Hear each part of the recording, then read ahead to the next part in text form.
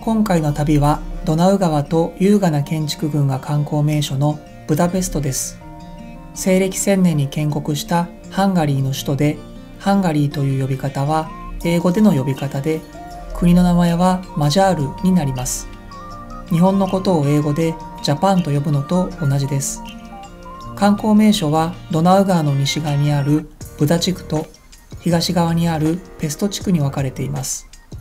午前中はペスト地区を、午後はブダ地区を回り、1日で人気観光地を巡る旅を紹介します。まずは国会議事堂です。世界で一番美しい国会議事堂と呼ばれており、17年の歳月をかけて1902年に完成した長さ268メートル、高さ96メートルの建物で、高さ96メートルはマジャール人がこの地に定住した896年に由来しています。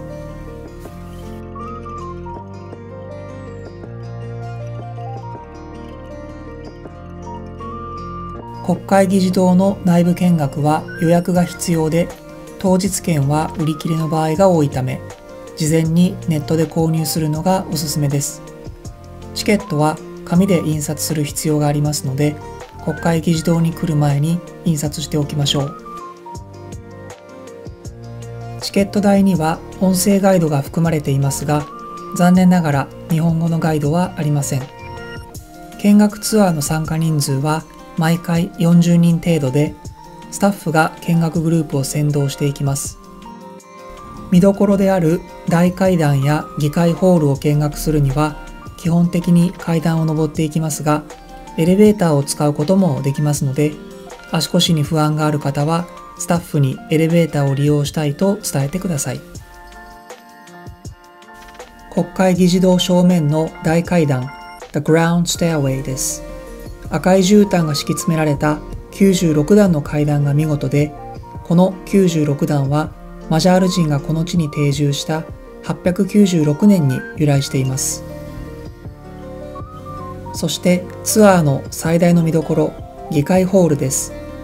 1945年まで上院議会として使われており、現在は国際的な会議が不定期で開催されています。議会ホールのパネルは金で装飾され、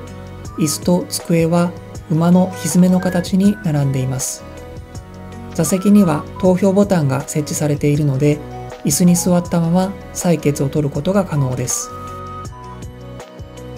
ツアー終了後は国会議事堂の歴史を学べる展示コーナーがありますので、興味がある方は立ち寄ってみてください。国会議事堂の見学を終えたら、遊歩道の靴を見るために南へ向かってドナウ川を5分ほど歩きます。第二次世界大戦中、ハンガリーはナチスドイツの支援を受けた政党が権力を握り、ブダペストのユダヤ人を虐殺した暗い歴史があります。およそ2000人のユダヤ人がドナウ川の堤防で射殺され、彼らは射殺される前に靴を脱ぐよう指示されました。なぜなら当時、靴は高級品だったからです。鉄製とは思えないくらいリアルに作られていて、履き古した感じまで本物の靴のようです。ペスト地区最後の観光地オペラハウスまで地下鉄で移動します。ブダペストの地下鉄には4つの路線がありますが、車体が小さくて黄色い1号線は1896年に開業したヨーロッパ大陸で最も古い地下鉄で、世界でも3番目に古いです。そして世界で唯一地下鉄が世界遺産に登録されています。オペラハウスの正面入り口に到着しました。ハウス内の見学は事前予約によるツアー参加のみとなっており、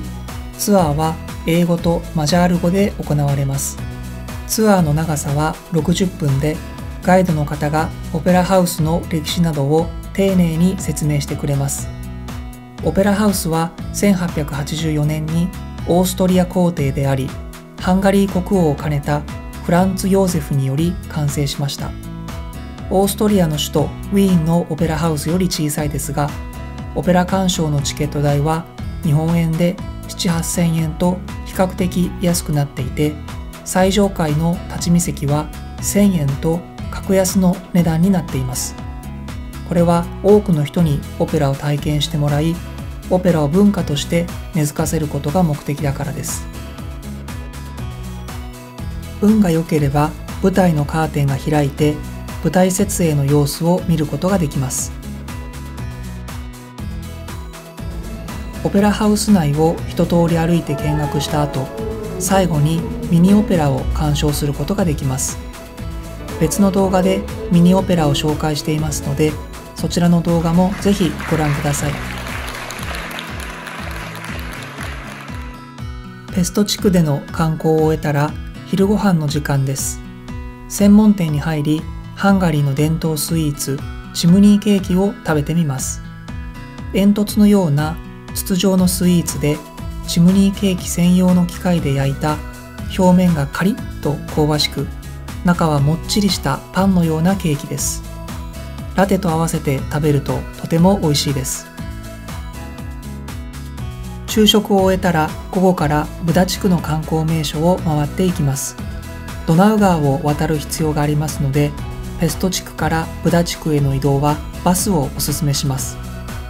最初の観光地はマーチャーシュ教会です。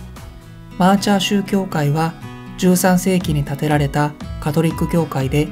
オスマントルコ支配の時代にイスラム教のモスクに改築されましたが、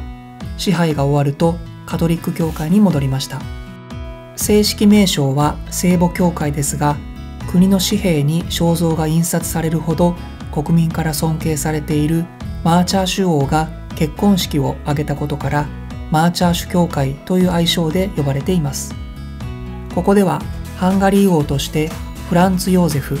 そして皇后エリザベートが戴冠されました。教会内部は壮麗なフレスコ画で彩られ、ステンドグラスから差し込む光がとても綺麗です。イスラム特有の幾何学模様の装飾から、オスマントルコから支配を受けていたことを感じられます。マーチャーシュ教会のすぐ近くには、漁夫の砦と呼ばれるブダペストで人気の絶景スポットがあります。ドナウ川とドナウ川の奥に広がるペスト地区の景色を楽しめる場所で、ネオロマネスク様式の白い建物が特徴的です。かつて城壁を守ったのが漁師だったことから、漁夫の砦という名前が付けられました。漁夫の砦から徒歩5分の場所に鎖橋を見下ろせる場所があります。鎖橋はブダ地区とペスト地区を結ぶ最古の橋で、1849年に完成しました。2018年の秋から改修工事が続いていて、現在は通行できません。ここの近くにはかつて労働者の移動手段を目的として作られたケーブルカーがあります。現在は主にブダ王宮を観光する人が利用していて、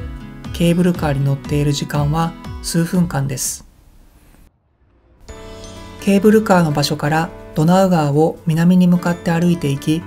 ブダペストで最もいい景色が見られるゲッレールトの丘を目指します。標高235メートルの丘で、ゴツゴツとしたむき出しの岩肌と、それを覆う緑の木々が独特の景観を作っています。丘の頂上には19世紀半ばの独立戦争時にハプスブルグ家が作った高さ14メートルの自由像と要塞がありますが、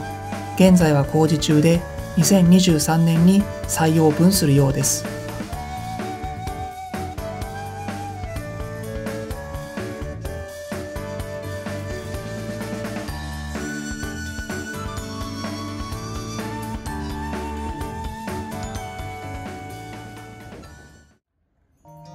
すっかり日も暮れて夕飯の時間になりました。レストランに行く前に中央市場を見学していきます。ブダペストは美食の街としても有名で、農業大国であるハンガリーの名物料理といえばフォアグラです。中央市場ではフォアグラが売っていて、地元の人もよくここでフォアグラを買うようです。小さい缶に詰まったフォアグラ、お値段は1つ6000円くらいです。世界三大珍味と呼ばれるだけあって値段が高いですね。中央市場のすぐ近くにあるレストランにやってきました。Google レビューも高く、ハンガリーの郷土料理が楽しめる場所です。せっかくなのでフォアグラを食べてみます。フォアグラはフランス料理として有名ですが、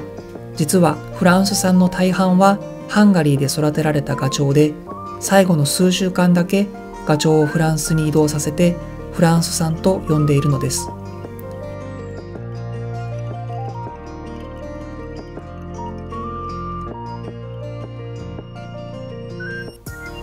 こちらはチキンパプリカ。炒めた玉ねぎにパプリカを加えて鶏肉とじゃがいもを煮込んだものです。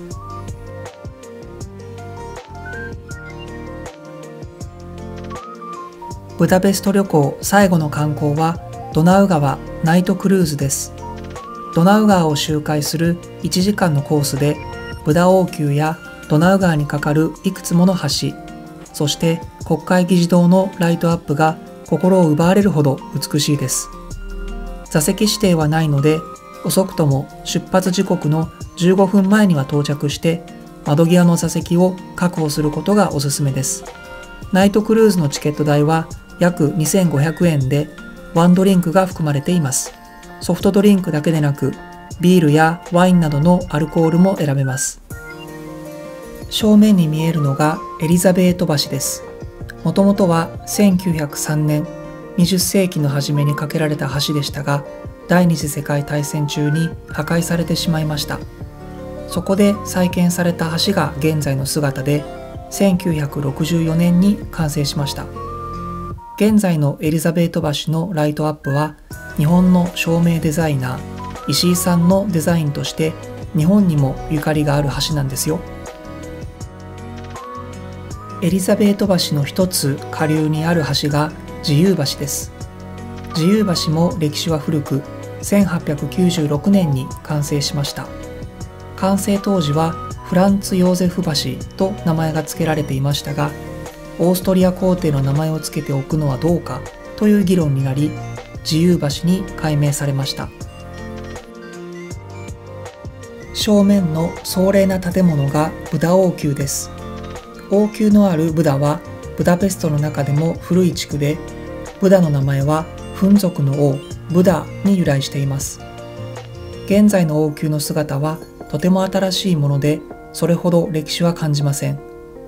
13世紀に当時の王であったベーラ4世が砦を築いたのが王宮の始まりですが、その後何度も崩壊と再建を繰り返し、1950年代に再建されたものが現在の姿になっています。ドナウ川ナイトクルーズのハイライト、国会議事堂です。建国1000年の記念に作られました。一見国会議事堂には見えないその姿は、世界で一番美しい国会議事堂と呼ばれています。1年を表す大小365本の先頭を持ち、中央のドームの高さはマジャール人定住の896年に由来した96メートルになっています。ブダペストの観光紹介はこれで終了です。この動画が少しでも参考になったら嬉しいです。ご視聴ありがとうございました。